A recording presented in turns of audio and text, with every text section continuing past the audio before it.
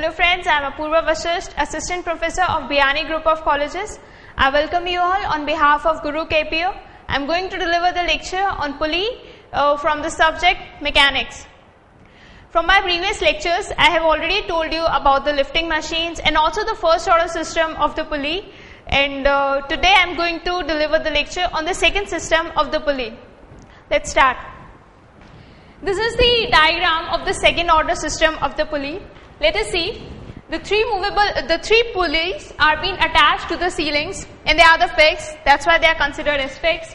And the other three pulleys, which is attached with a hook of the of the sealed pulley, are being considered as a movable pulley, and the weight is being attached with the three moving pulleys.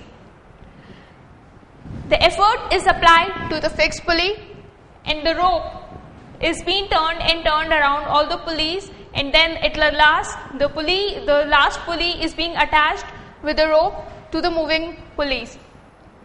The rope is having the load attached to it, and also the tension is being applied over the rope. The weight is applied towards the moving pulley, and thus there are 6 ropes which is being considered here. Let us see about the system of pulley. As we know that in the idle situation, the mechanical advantage and the velocity ratios are same, and also the friction between the load and the rope and the pulley are negligible, and also the weight of the pulley with respect to the friction is also negligible. So there are 6 ropes which we can see over here, and the effort is applied on these rope. Thus it provides the tension over it. Thus the load is held by the 6 rope. So the tension over these ropes will be termed as W by 6. Why 6? Because there are 6 ropes.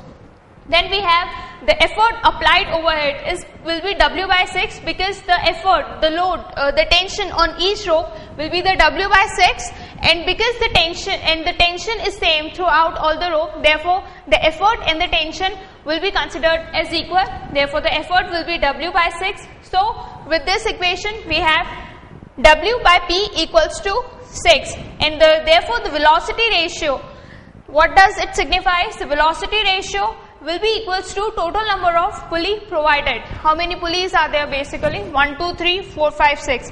Thus the weight is held by the 3 movable pulleys, and 3 pulleys are considered as fixed because it is attached to the ceiling. Thus the velocity ratio is being considered as total number of pulleys provided. And here the second order system of the pulleys ends. I take you to the third order system, but in my next lecture. Thank you very much. For further, you may log into www.gurukpo.com. Thank you.